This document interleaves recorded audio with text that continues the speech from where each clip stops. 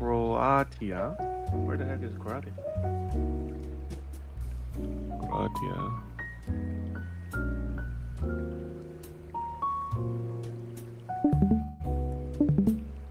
I've never heard of that country. Central Europe. Okay, cool. Yeah, I'm a very kind of home type of person. You know, I don't get out much. Oh my God, it's in Chinese. Croatia. Right here. Okay. Oh, that's cool.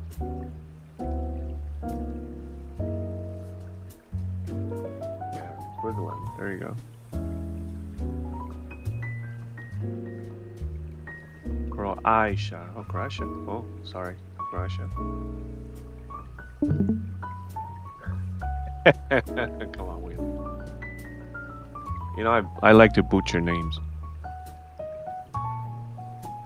I think we need to announce because people are late. Friday live stream starting now.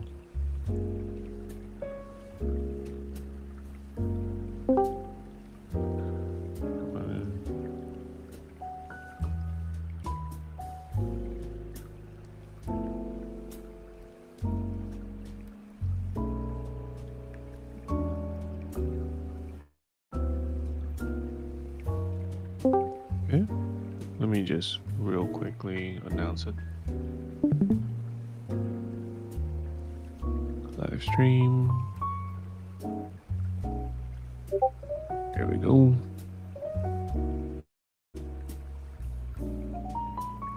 Alright, so I already kind of met my quota this morning.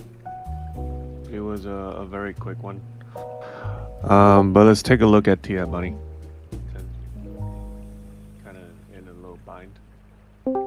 What exchange do you use, Bunny? For Tia? Maxi, okay. And I assume it's futures, right? Oh, not Bybit, sorry. Maxi. Okay, here we go. Alright, you say you got in at... Oh, this... Okay, so Maxi, you got in at what, 5.8? 5.8. Let me just draw a line.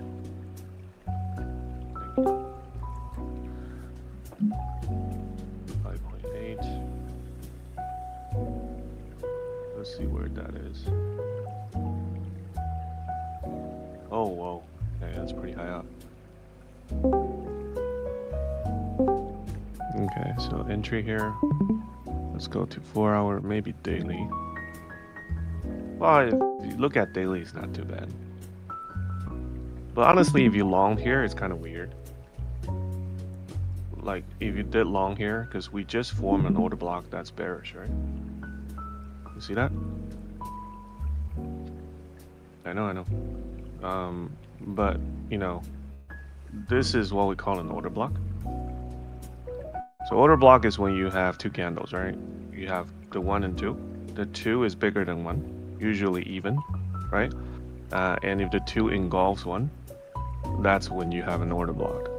So when you form a bearish order block, typically means that the pressure is currently on the bear side. So if you entered literally like right here, you know, it's not really ideal. But it could be because you enter earlier, I don't know. But depends on kind of where you are. The good news is we do have a bullish order block down here. So like right around this area. Since we're on daily, we can probably use wicks. So this is a bullish order block, meaning that we're about to hit that. So if the price were to come down some more by maybe $5.10, it might start reacting. So you have two choices, right? One is when the price started reacting, you do a DCA. Right, so you want to kind of have some sort of DCA in this zone right here to bring down your average, entry, because your entry is at 5.8 right now. Do you know like the position size? How big it is? 5.98.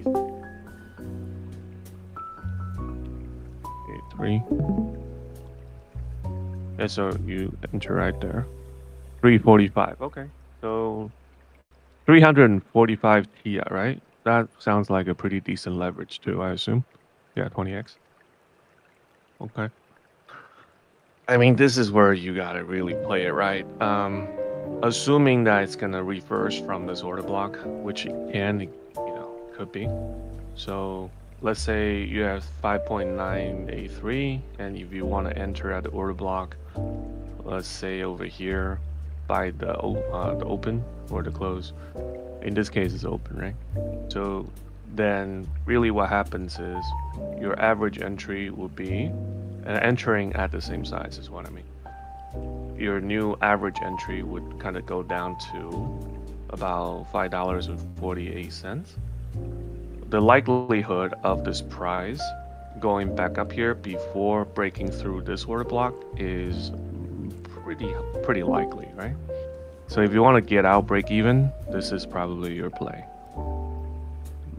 Bouncing off this order block, trying to lower your average by using the same exact size, and then try to kind of break even as the price come up here. So it's up to you, but this is kind of like your get out of jail card. That's one. Two is we still have this liquidity that we haven't cleared, so there's probably more room to come down. What you don't want to see is we just eat through this order block. So by the time we enter this zone, this order block, you should really watch the price, and it looks like we'll get there either today or tomorrow, something like that. So just pay attention for now. Hopefully that makes sense to you. Alrighty.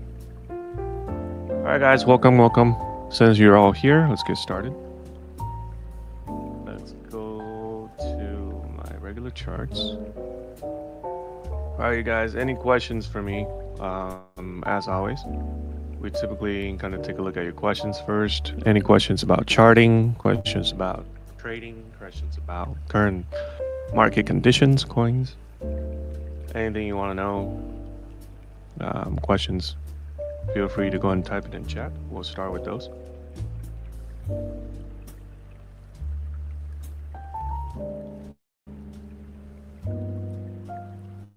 Short-term prediction.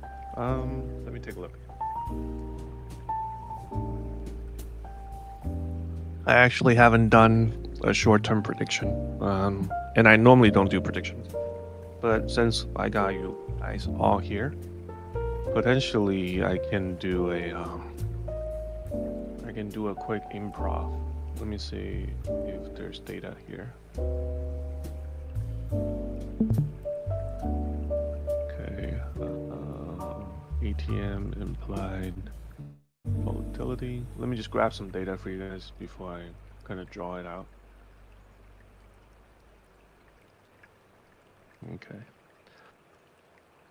So the expiry today is the 16th. Let's take a look at expiry by the end of the month, the 30th. So we're looking at about 74.85. This is very extensive math heavy, so give me just one quick second. It won't take too long though. Just give me a quick second. Let me give you guys the range BTC is gonna go. All right, so current price is at what 58,520. And that was a 74.85, 74.85 till August 30th. Okay, here we go. All right, so here's the range. I need to go to my 4-hour for this. Okay, coming into my 4-hour market condition, USD. Okay. So you see the last time the green box, right? That's basically my previous improv. That was done in August 5th. Everything kind of stayed in, which is nice. So we'll go ahead and change that to the old information.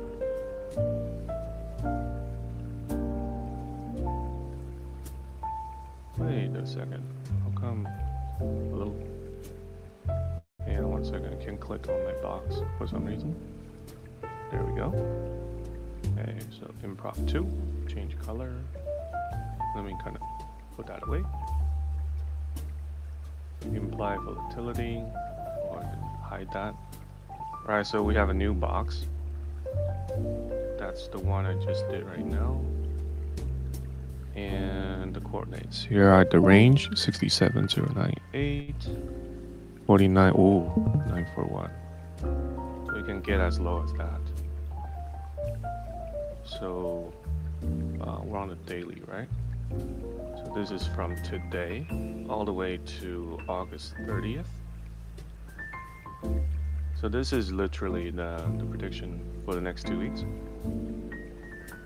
Good thing is we do have a order block here. Bullish. Not demand, order block. On a daily basis. Time frame. We also have kind of like a support resistance here. And technically, you know, the trend line is still kind of going downwards. So if I go with this trend, I mean, I can probably do that. Yeah, sure. This is a good trend. So if I kind of go with this, our resistance is literally here and here. So there's 2 resistance points, which confluences with the peak, right? So I'm really kind of paying attention on whether or not we're going to break out of these 2 zones, which in this case is about 67,200. That's the top zone. The bottom zone is going to be about 50K. Like that's literally the range we're kind of sitting at. There's also this trend, but this trend has been, I mean, yeah, this is probably, so as long as we also kind of stay above this trend line, we're doing okay. But with the improv box, right, literally the top and bottom range, you know, if I kind of show you what I did before, you'll know what I mean. So this is August 16, implied volatility box. If I show you what I did before, so we have like improv. So that was the range that it was in before. We have all kinds of range in between before. Like it usually stays pretty well within the range based on options. I mean, there are times like literally it will go to the bottom of this and then like typically stay within those boxes pretty well. So I mean, I will respect this, right? So if the price were to come down for the next 2 weeks, I will pay attention at this order block. So the first point of support is going to be about 56K. If we can keep that, then all great. We already kind of tried to visit that and rebounded, but the rebound wasn't really that hard. We also have this trend line that is kind of holding right here, so we also need to break that. We have this, you know, bearish order block we need to break as well. We also have a bearish order block here and here. I guess what I'm saying is, if we were to go bullish, there's a lot more doors we need to kind of pry open before we can really go, you know, bullish. So right now it's easier to go bearish than bullish, is what the market is telling me. Okay, coming back up. Hold on, you guys are typing too fast. Okay, let me see. Shorts on profit, good for your money. What is the function shows bulbs at the right of the screen? What do you mean shows bulbs at the right of the screen? I'm not sure what you mean by that. Colonel? Do I use harmonics? The answer is yes, I do use them. I don't use them as much as I should. But harmonics, in my opinion, is a little bit more complex. I have like the full details of how to use them. I took classes on them as well from some of the best in harmonics. I know some people swear by them. Harmonics is really awesome. It's fit-based type of tool. I'm just not quite as used to those tools yet. So, but harmonics is definitely something I recommend. This is not hydro block.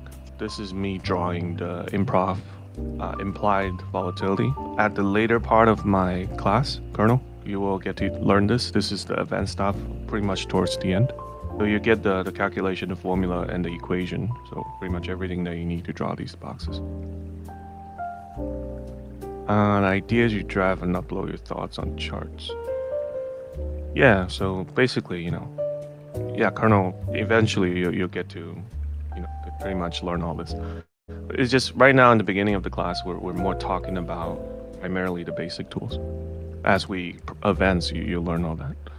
In every stream, I see something I haven't on trading. Well, I don't think I use anything you haven't seen, Troy. It just, they're still just, fibs and lines and boxes. I just color them differently, so it's a little bit easier to see. Yellow, the line yellow and blue near the price. Yellow and blue. I'm really confused. 3-minute chart. Oh, that's probably, okay, I see what you mean. This is not my scalp. This is my 4-hour portfolio or profile. So we have complete different settings. So this is me looking at, kind of like the BTC futures. I separate them. Alright, DT, last time you said you do max leverage with 1 BTC. How much room do you give yourself for liquidation?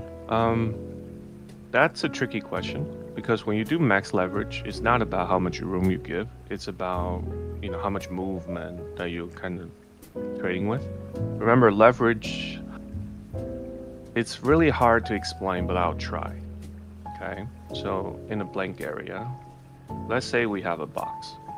Okay, let's just use a very simple box. Let's say your entry is the middle line, right? The bigger the leverage, the smaller the range, until assuming you have the same size portfolio, right? The bigger the leverage, the small the range you can play before you get liquidated. So if we're trading, let's say we're scalping, and our range, let's say usually it's only like less than maybe 2%. Let's just say it's 2% exactly, right? So if we have something like this, and we have a 10,000, let's say the $10,000 portfolio allow us to kind of play it like this, even at 100x or 200x. Like if this is 100x, this is kind of what 200x looks like, So as long as the price doesn't go parabolic, basically, you're fine, because you're scalping really small percentages out of the price, right? I think most people don't really understand how leverage works. I personally don't think leverage allows people to basically make more money in a sense, unless you just go all in. I think leverage is really designed to help scalpers to be able to make a reasonable amount of money with very minimal movement, right? Because when you only move up and down, let's say 1% or even 0.5%, and you want to make, let's say, $500 to $1,000 out of such a small movement, then you need to have a very big position in order for that to make sense, right? So that's really what leverage is being used for. So don't really get caught up by, a lot of people doing gigantic leverages, and then you hear that they get liquidated all the time. That's a misuse of how leverage really is. So, most swing trades, they're not trading 2%. Most swing trades, they're trading, probably like 9%, 15%, especially if you're doing alts, like maybe even sometimes 20, 30. Within Foxian, you probably also hear a lot of the analysts who are great swing traders. A lot of times you hear them, TP1, is already 15% up from entry, right? You hear those type of trade. If you're doing like 200x doing those type of trade, then, it's not going to work. I mean, it's not that it's not going to work. It's very dangerous when you're doing 200x with a 15% margin movement, or, kind of like market movement. Hopefully that makes sense. So it's just kind of like you have to find your comfort zone, for your portfolio and for your management. All right. Any other questions?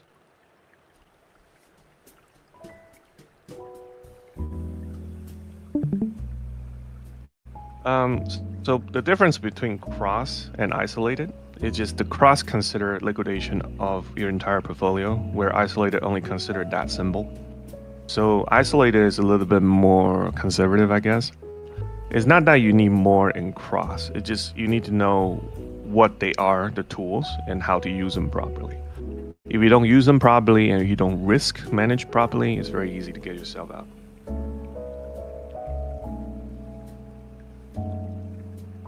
All right, any other questions? Any coin you want me to look at? Anything at all? Yeah, so this is a range of Bitcoin. I just pay attention to this. Near? Sure. We can take a look at near real quick. Alright, so here's near. Let me just turn on. Alright, what would you like to know?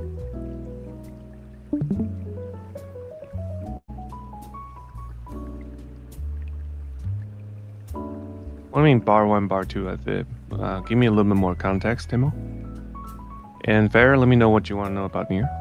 Same thing with 2 lefty. Let me know what you want to know about AFAX. Give me some context. So the more precise your question, the better I can answer them. Yeah, like what are you looking for? For a move up? Okay. So at 4 hour, we can obviously, we have a downtrend. Right, so if you look at like the movement, we're currently kind of like doing this. So we're most likely looking for a lower high. So this is currently what near is trying to do. So the first thing you can do is perhaps you can draw a trend line just kind of based on this, right? So you have something like this. So potentially that, lower high is going to be somewhere along these lines. So if you're looking for long, you need to kind of wonder within the current range from the bottom to here. Let's see. Are you currently in the midline below? So if the mid is neutral and below is more discount and up is premium, you can decide whether or not you should long or short. So that's one way to look at it. Another way is you can look at different types of support resistance points, right? So that's currently what near is trying to do. There's a lot more information. Also depends on what the current market is trying to do. For, I guess, if you're doing swing, I will use the body. If you're doing scalp, I will use the wicks. But right now it looks like locally, if we're just looking from this candle and above. So if I use a anchored volume profile, the low volume, we are currently kind of trading below the point of control. Probably, if we were to be able to climb above the higher volume, then we have more signs of being bullish. But we have this gigantic fall right here, right? So this has a lot of liquidity, which can kind of push the price down. So we might or might not want to just kind of go long here, and to do it with euphoria. So I think near, if it does want to climb, it has probably some ways to go. Colonel, are you asking what this is? The screenshot? Oh, okay. So this is anchor value profile. This is actually a tool, comes with the trading view. So it's 1, 2, 3, 4, 5. 5 vertical down, and it's under volume based, anchor volume profile. So what it just tells you is at which price point at a designated range, what price point is being traded the most based on data, right? So at here, the point of control is about $4.67. The low is going to be about $3.06, right? And the high is $4.02. So this basically tells you, at what price point people are mostly interested, at what price point people think is cheap, price point people think is expensive. So it kind of gives a little bit of support resistance. The problem is most people don't know how to draw the data range. So, it may or may not help you at all. Depends on kind of how you draw the data range, because that's what matters, right? So for near, right now we still have a long way to climb. Our literal kind of like change of character is going to be up here. So until we break above the trend line, until we break through the change of character, I'm not incredibly bullish on near. Does that answer your question, Fair? Your entry is $4.90 for long. If your entry is $4.95, let me see. Yeah, you enter pretty high. So, you know, remember the box I drew? So let's say we have this and we have something like this, right? So because of the trend line, so your entry is in the premium zone above the 50%. So that means if you want to have kind of like a better outcome for this type of long trade, what you can do is as the price starts to visit down, you can DCA. And you probably want to be looking for a lower low to DCA. So same thing, you can have some sort of trend line kind of being drawn like this, which, you know, 1 point, 2 point, 3 point, relatively respected, right? So then basically depends on which candle we're looking at because it moves downwards as we progress, right? So we need to first find the lower high. I don't think this is the lower high, right? But we need to find the lower high first. If the lower high is already kind of at your entry, I would consider getting out of your long altogether, just because right now, you know, the price doesn't look like long at all. You know, and I'm not trying to rain on anyone's parade. I'm very bullish when it comes to crypto long-term investment. I have a pretty decent spot bag myself, you know, which are all in red, as you guys probably experienced also. So I still have my spot bags, and I'm just waiting for the price to turn around. But I'm not banking on any of those. I'm banking on my scalping efforts. Right now, I think the market is trying to find its bottom. So be careful with long trades until we've proven otherwise. Okay, Jasmine. AVAX. So lefty at a long open, looking to see if it will go up. You gotta give me more data, right? So what price point did you open your long for AVAX? Same thing, Jasmine. Leo, you gotta give me some context. FIP SpeedFan, I mean, you showed 10 minutes ago. Yeah, I do use SpeedFan as my trend line. I don't normally just use trend line like I draw like these. I mean, these are fine, but I like to use VIP trend line instead because, you know, it gives more confluence than just, you know, multiple touch points. Conservative liquidation.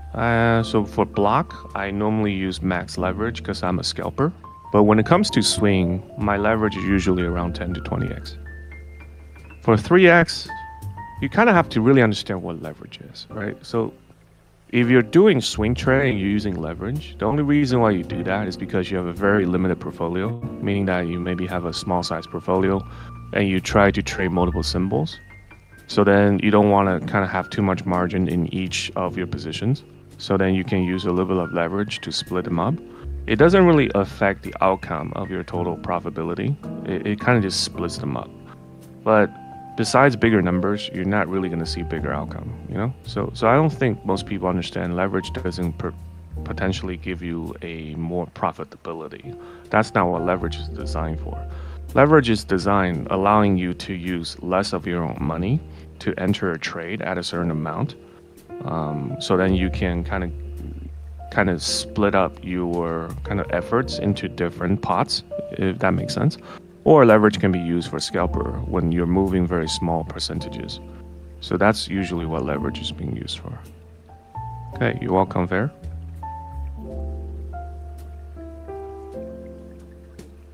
It's 4.095. Oh, okay, then you're doing great. If I'm missing a zero, then you're doing very good. Okay, so if you're doing very good, you're literally near the neutral point, which you probably took this support resistance. You were thinking it's going to bounce off here. And the reason why you think it's going to bounce off is probably you didn't see this trend line forming, right? Because this trend line data, this point is based on these two data, which was, you know, a long time ago, right? So now that we have kind of hit here, assuming trend line is going to follow and continue, I don't know if you want to stay long for too long. I mean, you have a pretty decent position to get out. You can probably de-risk if you want to. That's probably something you can do. All right. I think a lot of you guys don't like to give context. In that case, I'm just going to move on because I don't answer questions without context. Not that because I'm trying to be tough or annoying. I just don't know what to say when you just give me a coin and then you don't give me any context. What's up, Barrett? All right, after Barrett types, we're going to get into the main event. Yeah, if you're in trading view, it's great. Okay, so going live depends on how hard we're dumping. I mean, we're at a support resistance zone, so I'm not gonna just jump in randomly right now, but if we do, you know, kind of break this current support resistance, I might consider it. Let me just reset some of the data. So we do have our fibs. And we also have a pretty solid fib zone coming right up. So again, when it dumps, you can chase, but if you chase, you're typically limiting your profitability. So you might want to just have a little bit of patience. We do have this pink speed fan trend line. Potentially, if we just went under,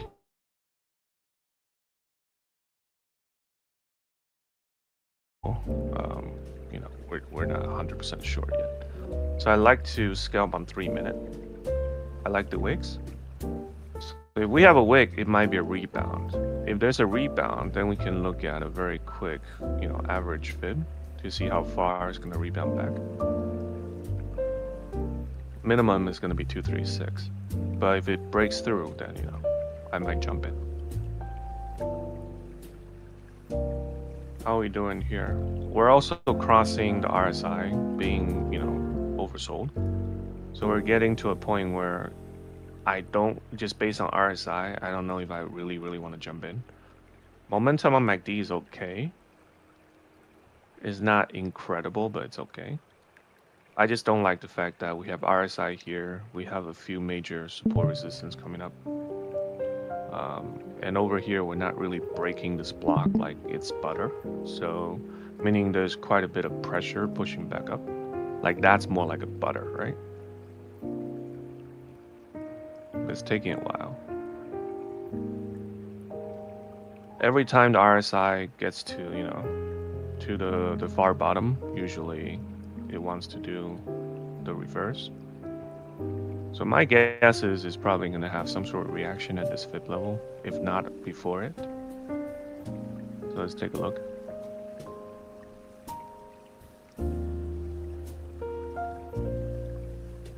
Let's see what we have before too. So we have an MSR here as well. We have another one right around here. Okay, so these are also zones of potential rebounds. And we have this trend line as well. If I want to use speed fan, I can also kind of take a look at what we have here. Yeah, see, the speed fan is basically telling you we're right at the trend line, confluences with a lot of different data. So if we reverse from here, it's, you know, not surprising. What I want to do is I want to wait for this candle because this could be a reversal. That's why I say I don't want to, you know, just jump into this short because, you know, we're kind of hitting a pretty hard support there. But I don't know if this bear is over or this, you know, big dump is over. This is the residue of the bear pressure.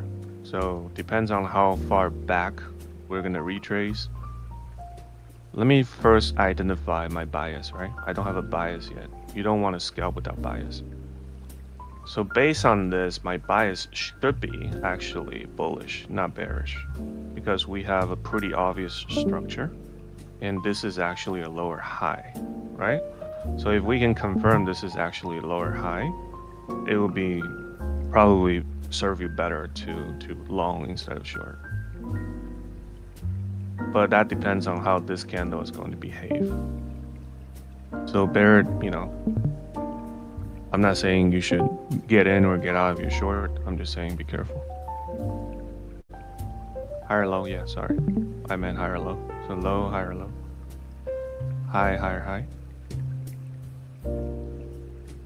Okay, but if we break through here, then it's different. If we break through here, then we're probably looking for even lower high. In that case, I'm thinking probably around this area. And if it reverses from here, it will be a great deviation, which then will be even more bullish. Oh, you got in. Wait, what do you mean? 757K? You shorted at 57K? That's far down. Oh, you TP at 57K. I don't know, man. I'll be probably 57, 150. That's just me being a little bit more conservative. Because that would be the equal low, right?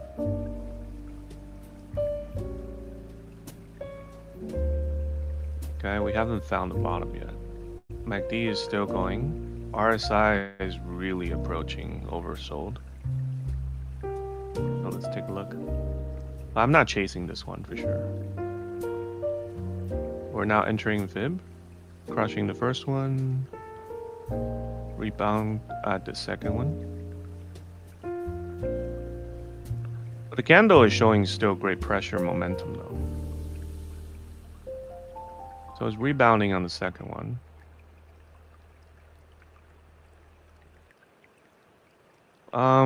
If you have a paid trading view, you can use more than 2 indicators. If you just want to use 2 indicators, you can always just add them on the bottom. MACD will always be added to the bottom, so is RSI. So if you just turn on both MACD and RSI, you should be alright. You'll see exactly what they are. It just like changed my colors and stuff. That is a little bit easier for my eyes. I'm not too convinced by the reversal point here, simply because I feel like the pressure is still tremendous, but my bias is bullish, so I'm not trying to short here. This is where I need to wait. I need to wait for MACD to start printing a different direction. If my bias is, long. But remember, if you have a strong fall, there's usually some sort of corrective wave coming up. Okay, that's good info. 57,500, which is right around yesterday's close. Right, the orange line is yesterday's close. There's no fib there though.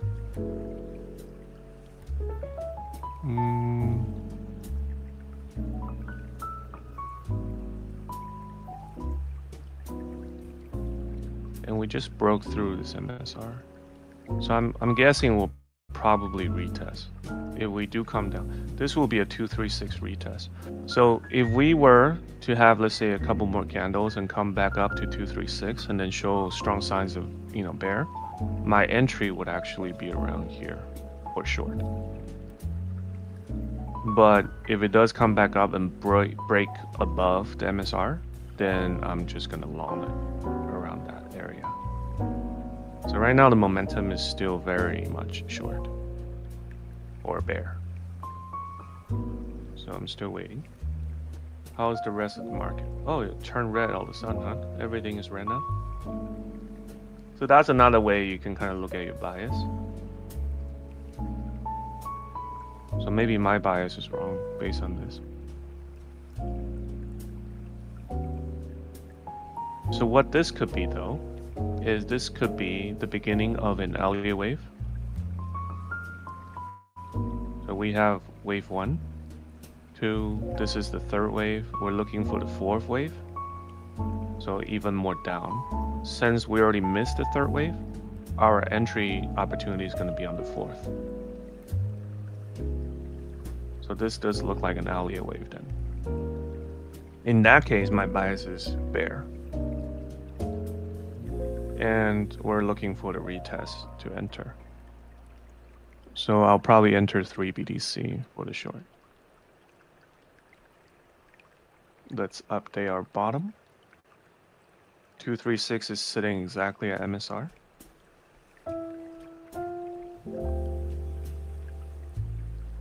Okay, so this will be kind of looking like the beginning of a retest.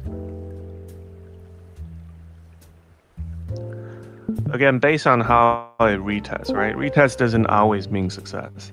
So you want to wait for your price action to prove to you the success or not.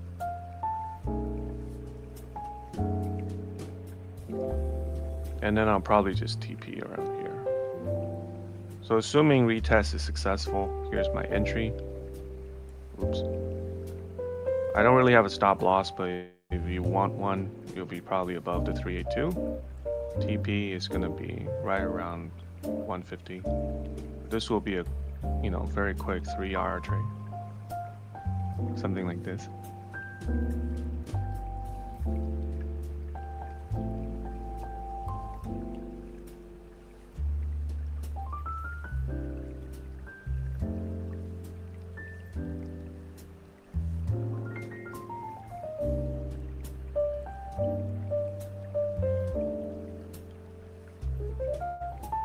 So we have a few candles, meaning that we have a few minutes to kind of see this through.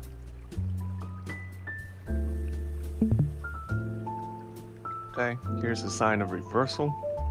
MACD will probably prove it. Yeah, MACD is here. RSI is coming back to neutral.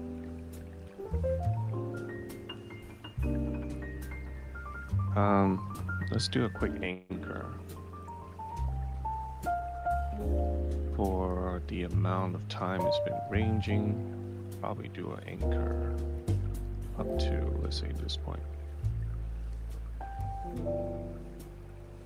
Okay, it's probably too far. Let's do this point.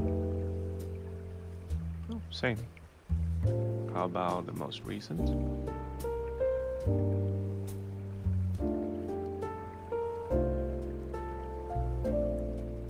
Yeah, there we go. So with this downfall, the anchor sits also at the MSR for the retest level. So I'm actually going to submit a short trade right here. Limit. Let's just do 2 BTC for now.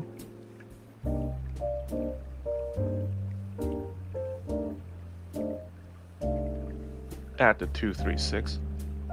So if you're wondering, it's 57,780. So that's my short. What do you mean?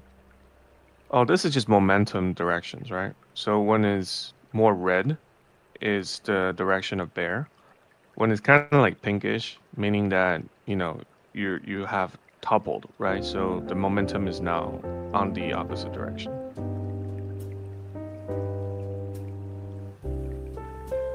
So this limit trade is without confirmation, meaning it's somewhat risky.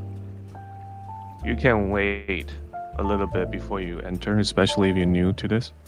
You're new to my scalping channel or my scalping live stream, I guess. Doesn't necessarily mean bear is gone. It just means that the momentum is currently shifting. Because there are also times where it can go, like this, right? So it can go down and then come back down again, go down, come back up again, right? So you can kind of do a swing motion. All right, so we're now in the retest zone.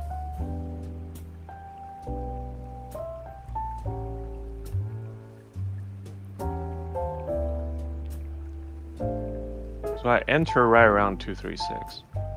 It looks like it wants to go to 382. I mean, it can.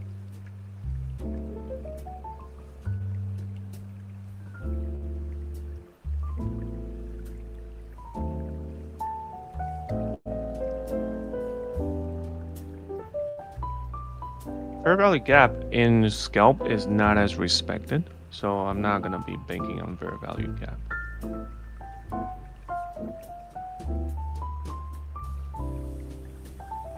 Okay, it's being pushed back down.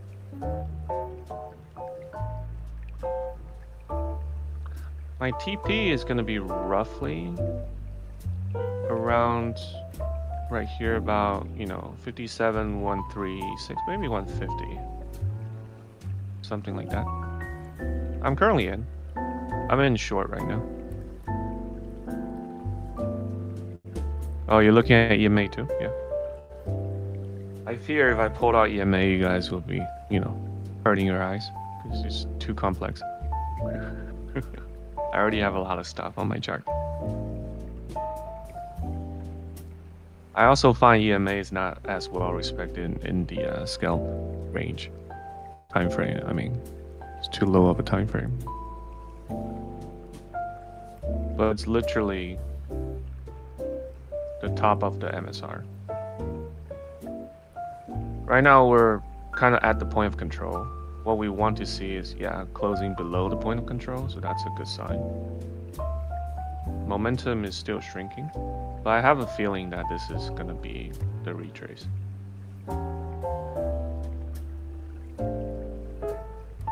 I mean, it can go to 382 if it doesn't have enough to go down. In which case, I'll probably add one more. TP is 57,150. I mean, if we're talking about a Elliott wave, right? The safe TP would be here. Safe TP would be 57,570.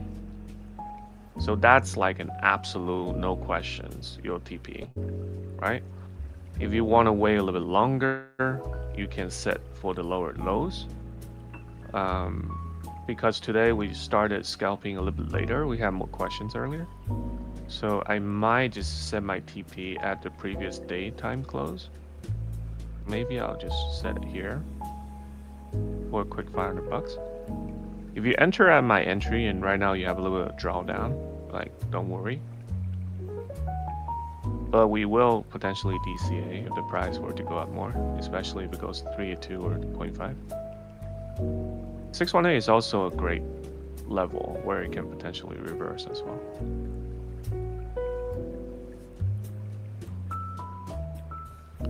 But if you're looking at it, right now the bullish price, our RSI is getting back to neutral very quickly, but our price movement is very small. This is called absorption, also known as divergence, right? So that means we're probably gonna go somewhere bear. So I'm not freaking out. I don't normally do stop losses. Again, if you're looking at this, right now the movement, it's only like 0.16% block, right? So there's really no reason to have a stop loss when you're looking at less than 1%. Even if it goes to my DCA, let's say around 618, from my entry to 618, that's only like 0.57%. It's still very small. I have a feeling it's probably going to stay within this trend line though, this SPFan trend line.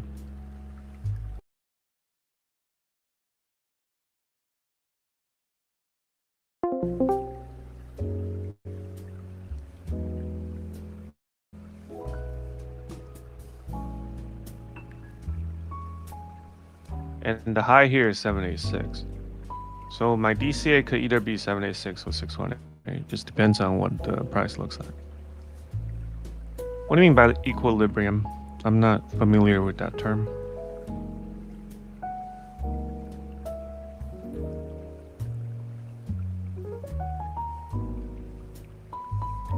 What's up, Yan? You've been quiet today. Are you in a noisy place or what?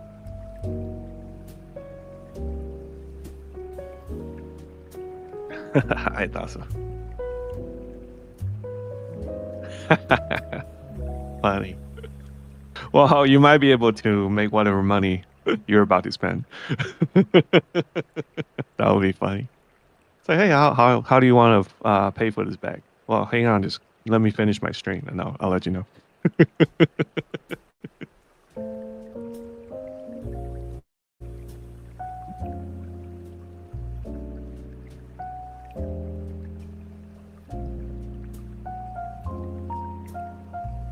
Go big or go home, huh?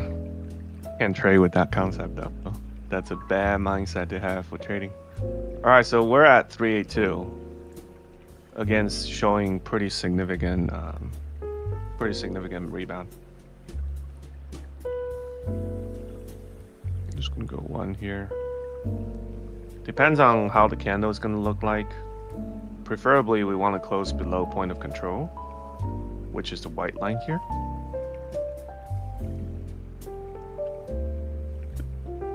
I mean, I don't know, for you or your girlfriend?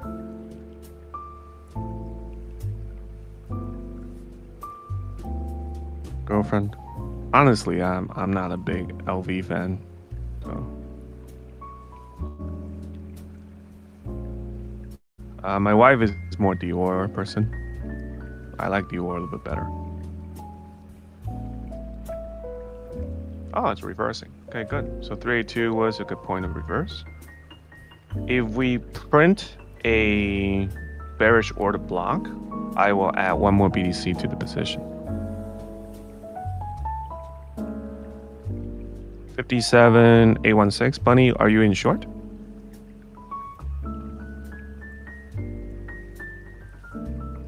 Okay, good. So we're waiting for order block to print here. If we haven't printed the order block, it could potentially still go up. So be careful. I am a boomer.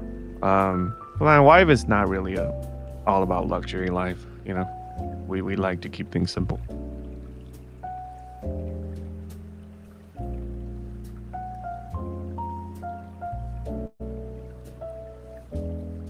Okay, 6 seconds. Not a very convincing close. Honestly, I feel there's a little bit of luck, a lot of hard work. So I don't think I'm anyone special. I've known people who retire way younger than I did, way more talented. So if you've really seen them all, and you have a mentor who thinks you're broke, yeah, it keeps you humble. One of my mentors makes like a couple $100,000s without lifting a finger per hour. So when you know somebody like that, and you see his, wallet, you see his account, you'll be like, yeah. What I'm doing is nothing. No reason to,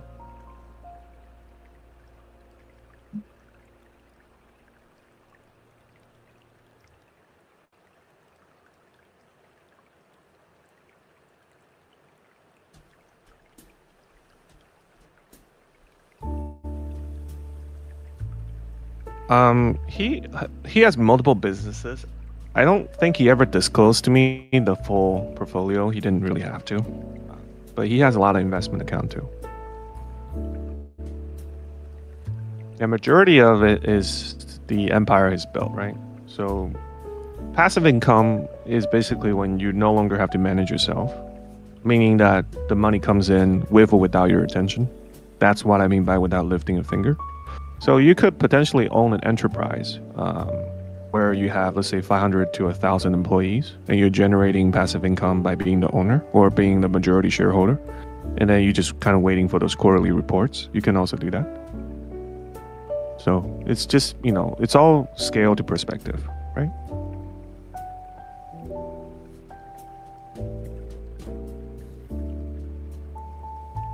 It's just very hard to imagine for somebody who, works a 9 to 5 being, very casually average. That's different. Colonel, take it at your whatever your time in. I'm always available for you. Just reserve it when you want.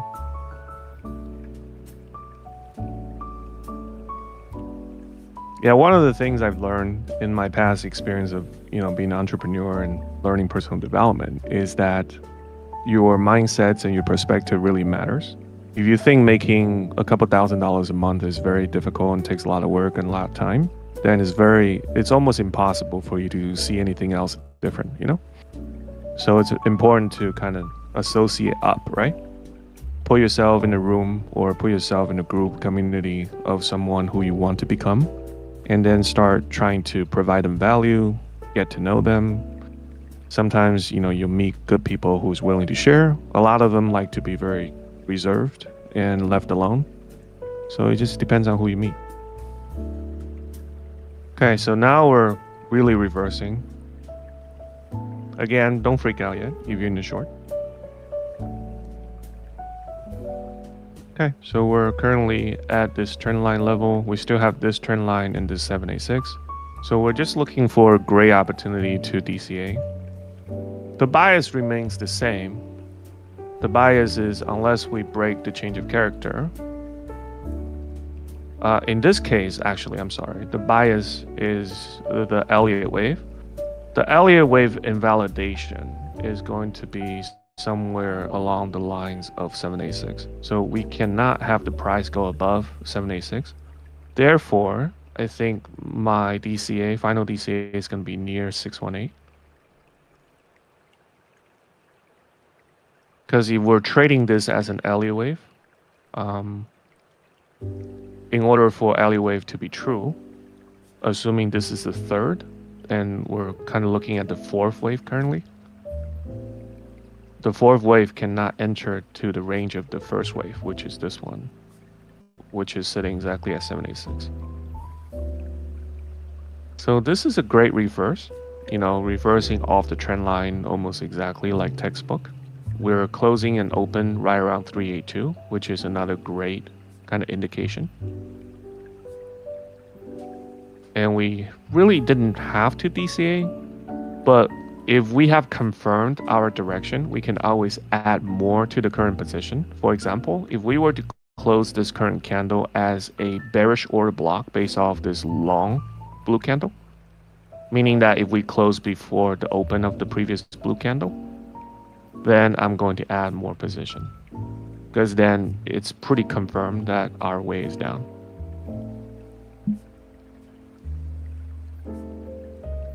The business I retired, so I had a legal practice I built that focuses on traffic tickets in the US.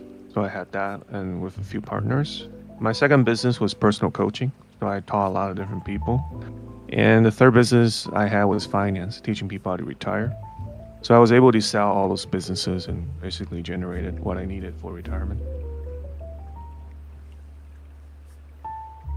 How many percent of your account size do you use per trade DCA entry? I don't really have a set percentage per se. I think you're asking that from the baseline of you should only trade 2% of your total portfolio. That rule doesn't really apply here as I was scalping. So I'm more a buying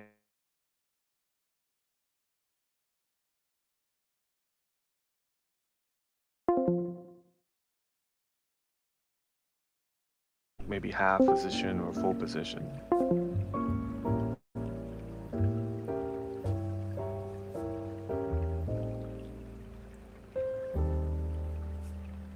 To kind of poke through and close below this current bullish order block.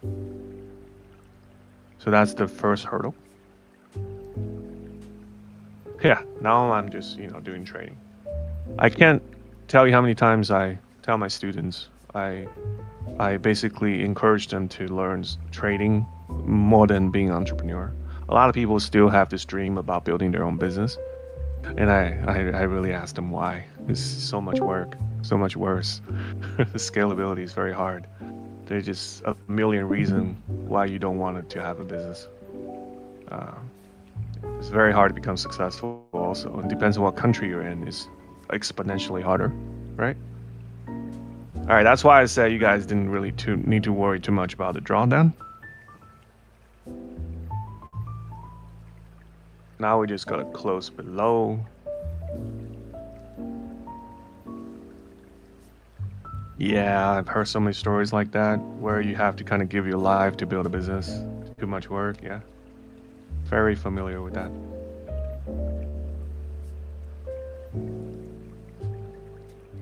There you go, Wolf. That's the way to do. That's the way to go, man. I tell my students, I'm very plain and simple math. It's so much easier to achieve the same financial goal by just trading. Another reason why I'm coaching trading now instead of coaching entrepreneurship. But the mindset you learn from entrepreneurship is irreplaceable, in my opinion, just because you can really handle the swings of up and down times, right? So what you learn, how you become a tough person in terms of mentality and mindset, you have a very strong mentality, very strong mental strength. I think that makes character, right? And that really is irreplaceable by trading. Obviously, trading also kind of, makes you very strong and tough too. But if you kind of come into trading without that mindset, it's very easy for you to break down, in my opinion.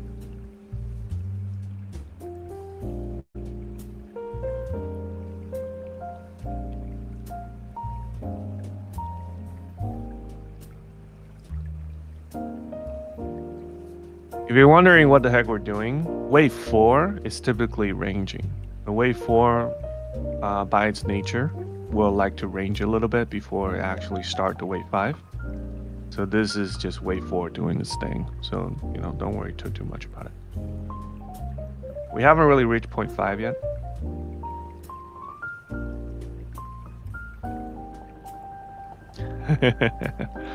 Yeah, don't start big as a trader. So that's where you would begin.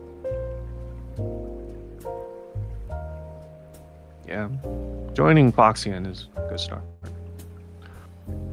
Depends, because the candle can really go way up. So I'm not 100% convinced. We did cross, so MACD is now showing bullish momentum. Again, not too worried about this. I think my initial DCA is probably going to be around 618.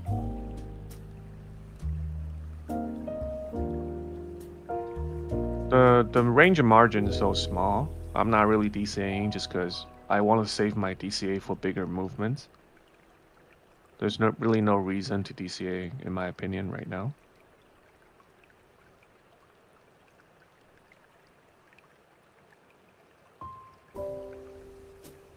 But our final, our final range of resistance is going to be up here by 58,200-ish.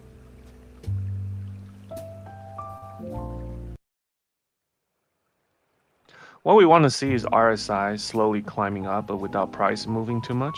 Because the higher RSI go, the more likely that it start to dump, right? So we're really looking for this absorption happening.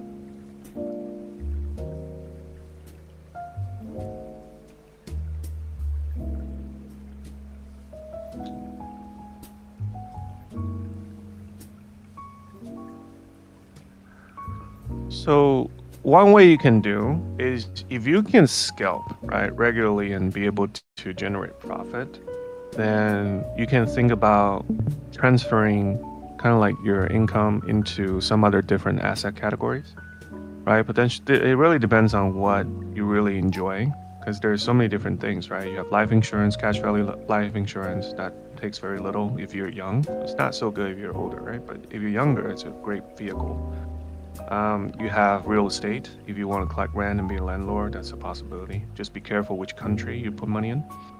And you also want to pay attention to, how the interest rate in that country is working. So there's just different categories. You can also put that into a spot bag if you want to, kind of ride this wave to the next moon. Potentially, there's just so many different things you can do, right? I know some of my friends have a fleet of Ubers. So he bought a bunch of cars and leased them out to Uber drivers and then basically do a share profit type of deal. There's just a lot of different things you can have for passive. Yeah.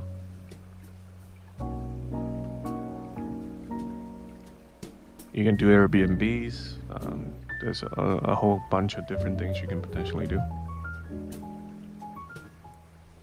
You can also invest a bit into the S&P, the index funds. If you have any, if you read any of the Warren Buffett, if you know this guy at all, right? Warren Buffett literally won $1 million bet for charity when he had basically bet against some of the best hedge fund managers, saying that if he just invested in S&P 500 index fund in a 7-year period, his outcome will be better than the hedge fund managers.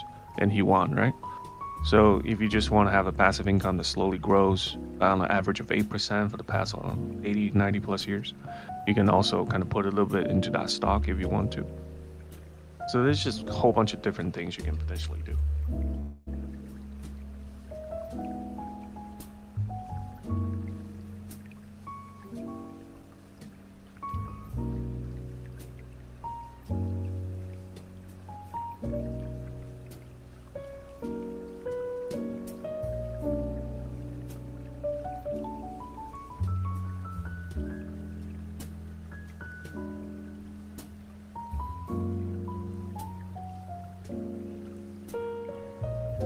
It's a slow climb. I mean, if we longed here, it would have been nice. That's almost a 1% move, right? So if we had long here for 2 BTC, this would have been about $800 profit, maybe 1,000. But that's really against a lot of confluence and odds. So this movement, to me, is unpredicted.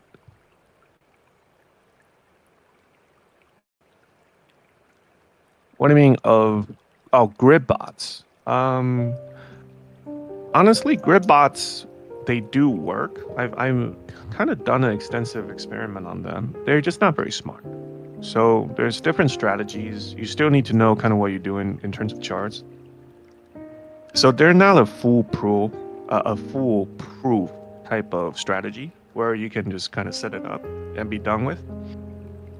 Also, grid bots is another kind of like another source of revenue for a lot of the exchange to collect fees, because grid bots is basically banking on you buying and selling all the time, and each time you buy sell you pay fees, right? So it depends on the size of what you're trading. You could be paying quite a bit. So I'm not 100% sure if that is the best passive income strategy. Another thing I like to kind of do is diversify, right? Because imagine if one day crypto have a lawsuit against the SEC in the US, causing the bank to have a black swan event. If everything you have is in crypto, then it's going to be devastating for you, right?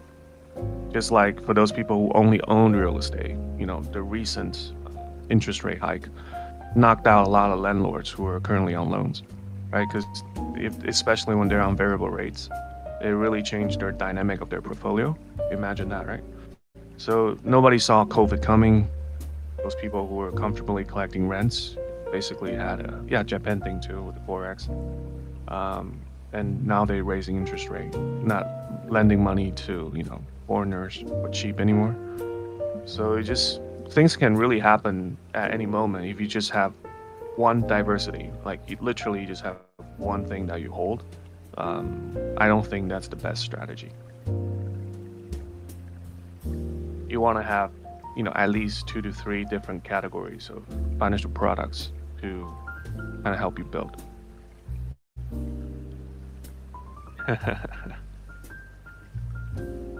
Well, can't really foresee the future, just like I didn't foresee this long momentum here. I've been doing Scalp I think I started a journey around April. So I really seriously got into Scalp about 4 months ago.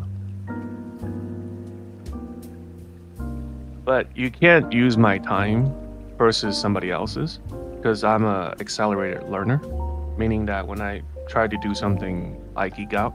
So I spend probably 14, 15, maybe 16 hours a day. And since I don't have work, right? So that's all I do. Yeah, hyper focus. All right, so this is a potential point where I might want to DCA you guys. So I'm waiting for this candle to show a little bit of confirmation. I like the triple trident type of, tail or wick. So I might just DCA adding 1 extra BTC. So I'm doing a half position DCA. So next candle is going to be crucial. If it rebound right above, then I'm not going to get in. But I do like MACD is kind of flattened. We're kind of like neutral. If it goes up again, touching the pink line, I might just add 1, or I might add 1 right now. I kind of like what I'm saying. I'm just going to add 1 right here. Okay, so I DCA'd. When you retire, did you just have a lump sum? No, I have multiple financial products that basically creates passive income for life. You have a lump sum and then you put them into investment, right? Otherwise, what are you going to do with a lump sum of money? Put it in the bank?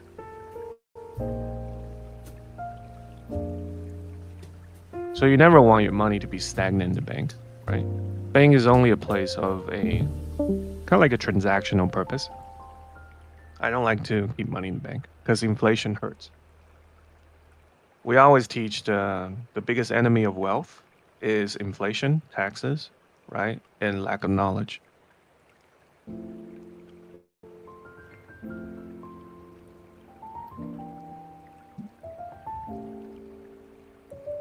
So you gotta learn those 3 things. If money is important to you, that is.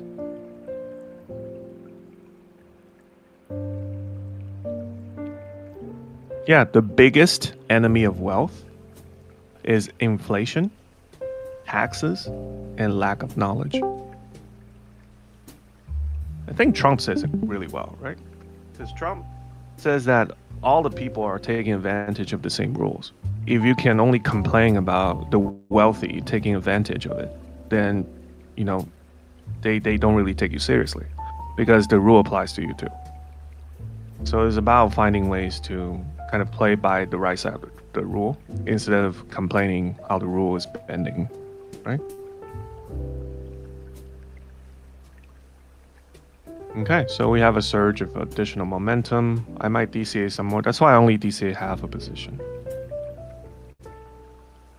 So I'll DCA one more around 618. Remember, we need to find enough liquidity for our fifth wave to happen. So before fifth wave can happen, liquidity has to be met. So it goes up, it's normal. Well, Troy, this is a paper account, right? So this does not reflect my financial resources. I'm just trading live here on TradingView for you guys to all see. Yeah, I'm pretty discreet, man. I keep things private. Yeah, no worries, you're good. But a lot of the people who participates in these trades, I mean, they're making money left and right. So these are live trade, right? So it doesn't really matter what portfolio you're using, whether it's paper account, real account. All right, 618 is met. I have a feeling this is it, but we'll see.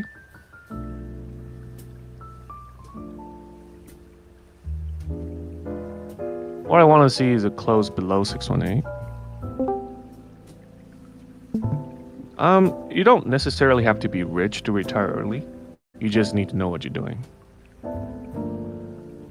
Okay, this surge of momentum, as long as it doesn't close above, it's okay.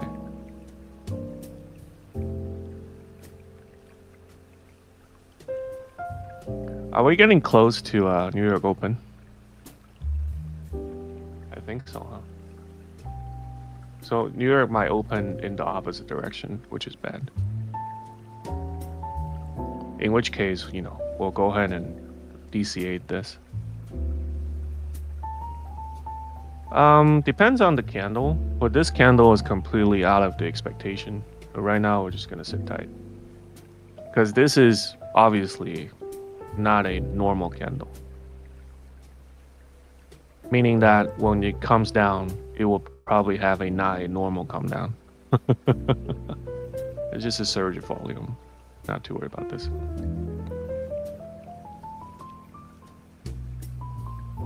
But this has completely invalidated the Elliott wave.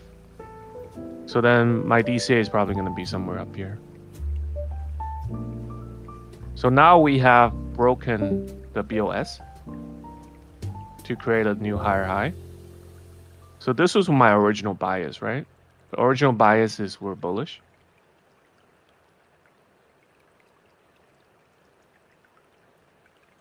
So as we create a new higher high, we'll probably have to come down for a correction. I'm not sure it's going to go to 60K. Probably like 59-ish. This is a manipulated candle. So when I say manipulated, it's probably a lot of limit orders for the pre-market open just got filled. So this is an institutional candle. That's why I don't like to trade around the time of market opens. It's just because when these orders fill, like you have no idea what direction they're gonna go. Wait, how big of a size did you get in, Yan? That sounds a little tight. 59,819. What's your liquidation amount? Total loss.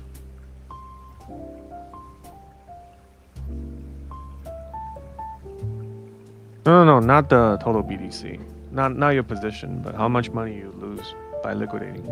3,000. Okay. Yeah, 3,000 is not too bad. Based on the size you're trading, 3,000 is not incredibly horrible. But we're hitting a pretty solid support right here. I mean, resistance right here. So what we want to see and start DCAing is when we start traveling the reverse direction of the previous BOS. This is textbook, right? So as this comes down, we're definitely going to DCA and probably heavy. So this is a very critical candle right here. Depends on how this plays out. Our DCA, you know, because we don't want this to be too shallow. Yeah, but you want to DCA hard. So this is where you want to DCA at full position. So we want to get it right. We don't want to get it wrong. Because this could be temporary reversal. If it's a temporary reversal, then it's not going to work too well for you if you DCA here. That's why you want to be patient with this one. Ideally, we want to get our current position. If we want to get out, we want to get it to at least 382 line, right? So if we kind of look at the averages, if we're looking at average entry, I know it's getting a little bit, hard to read. So if I turn off everything else, let me see, and turn off this. Okay, so if assuming this is where we DTA, the 0.5, if we do basically a 3 position here, we'll move our price to this point. Maybe 4 position, we'll move it to here. So ideally, we wanted to kind of get it up to a point where we can get out, So that's kind of what we're hoping to do.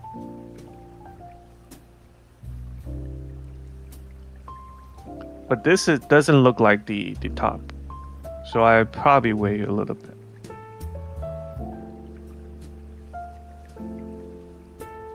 We're not sure if the liquidity grab is done yet, so the next candle is going to really tell us.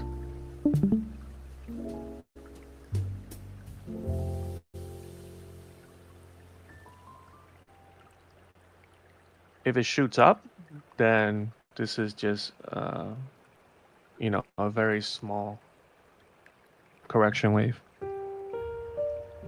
So we want to hang on. Because the BOS, we barely cleared. Usually a higher high shouldn't be this close to the previous higher, the previous high. Unless you're taking into account the wicks, where it should be, right?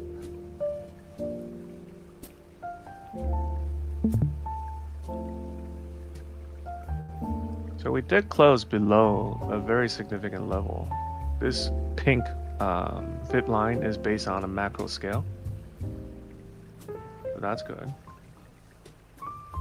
But we have no order block here. We have nothing. Let's take a look at 1 minute.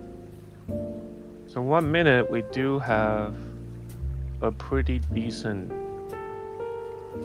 So if I look at 1 minute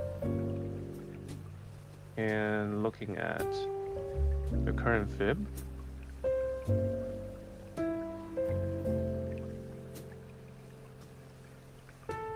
yeah, that's basically below a 236, and it's kind of like going back up based on this. So I'm not really ready to DCA quite just yet. I'm still waiting for this to play out.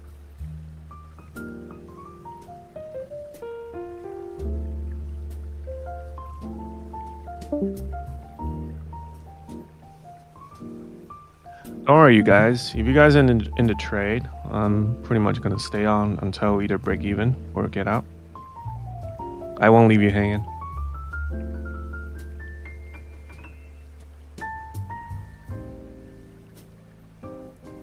In Kupo we trust. I'm not 100% though, But we'll know when we need to cut. Right now, we don't really need to cut yet. This is a great learning experience too. Develop your ability to kind of withstand drawbacks, kind of stomach it.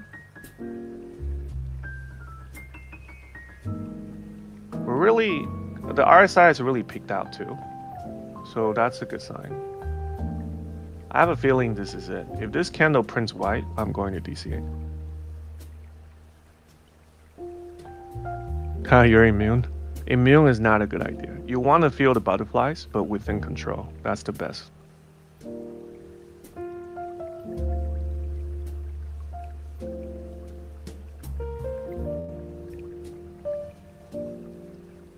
Full confidence. That's good. All right. Now we're having like a decent reversal. So I am going to DCA here. I am adding 2 more BDC, currently 5. So as we are approaching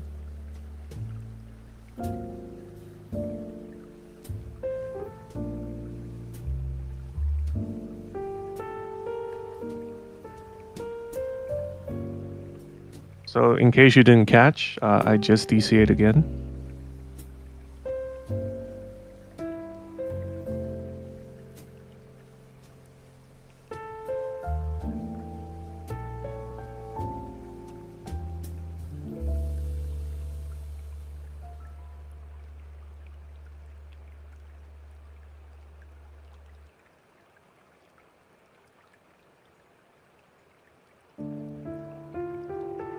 So our goal right now is just to break even. Really not looking for crazy. I have 3 position and I added 2 more. I added 2 more BDC. Because I have a feeling that if it does rebound again, I want to give myself room for additional potential DC opportunities. I didn't want to go too big. Because it looks like this is going to hang a little bit. I don't feel like it's going to go straight up or down. 59,819. Well, first of all, you're 59,819. You're still good. It's not too bad. We're not going to really go up that high, in my opinion. So you should okay. Well, yeah, if DCA, then you're kind of closing that range. You're currently at 1 point how much position?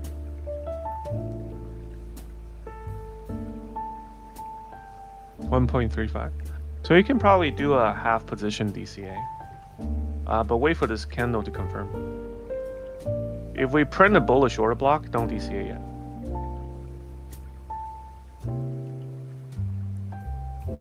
But if we were to close below the pink fib, then you can definitely add a DCA. Maybe add like a 0.7, something like that.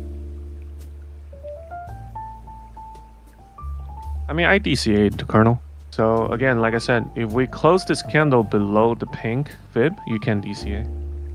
Because that's additional confluence or confirmation that the pressure has shifted.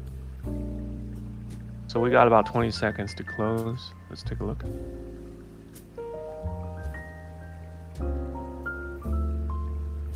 But if we print a bullish order block, I wait.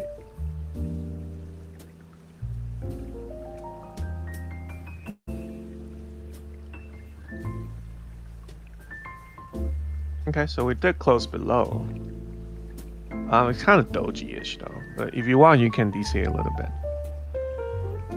Small position is good. Yeah, I would get in again. 0.7.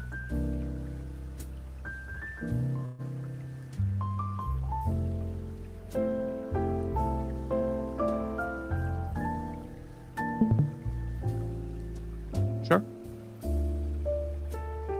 Yeah, 4 minutes to open. So right now the scary part is we don't know how the open direction is going to go. That's the scary part. But I have a feeling the next 4 minutes we'll probably, if we can see this kind of candle, we'll probably see something quickly too. If we print a bearish order block, you know, that's a huge plus. So again, like I said, I'm shooting for some sort of break even. So my TP right now is just going to be here at 58, literally 58,000.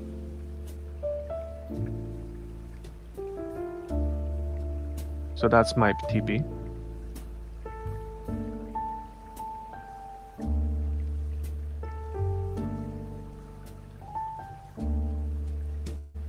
Your hard stop loss. I mean,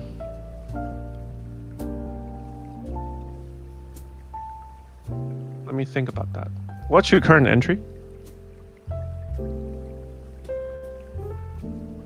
Yeah, because right now we have already proved our initial idea of this is the Elliott wave is invalidated. So I'm not really looking for this to go down incredibly hard. Right now the goal is just get out of the trade, right? So that's why we're DCing, trying to either be or trying to kind of put ourselves in a point of a small profit.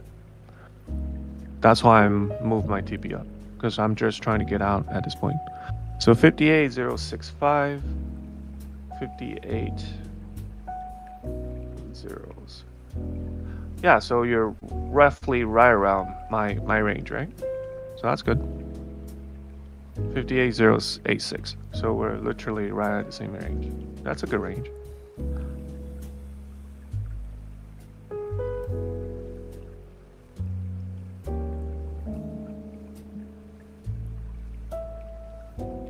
What do you mean by GP?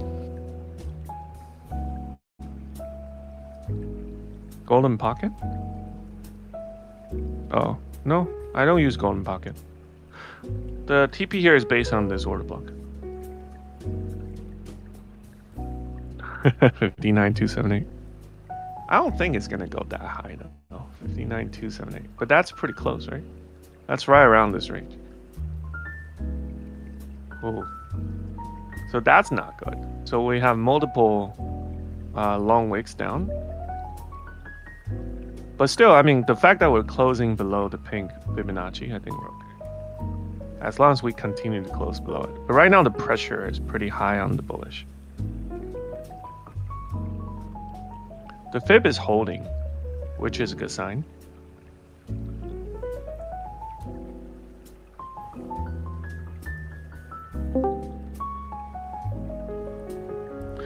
This is where the music has to kind of keep you calm a little bit. Don't freak out, guys. Let it calm. Don't freak out.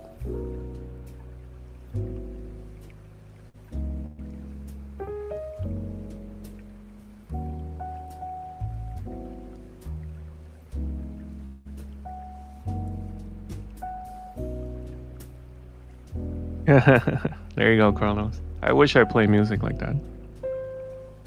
Yeah, you want to make sure you have things to help you control your impulses, you know? Because sometimes emotion gets in the way.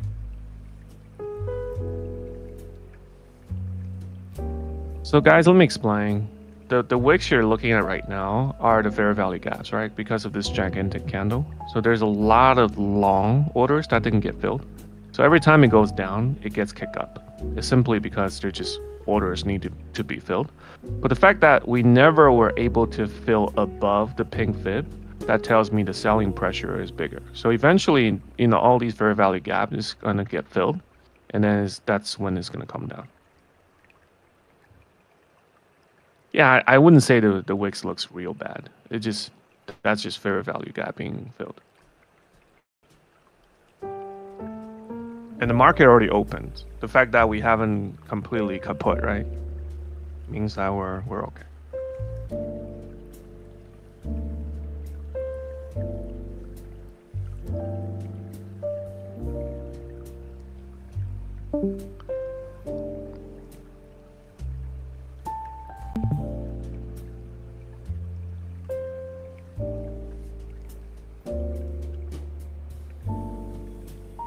Probably gonna have some resistance here.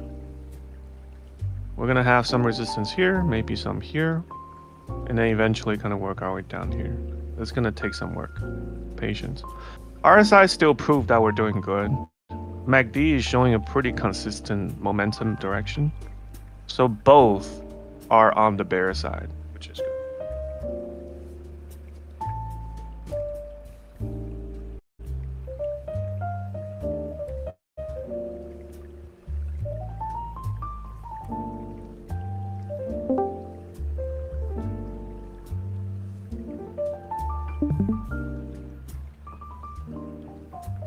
I might consider adding a little bit more position if we were to kind of go up and revisit the pink fib again.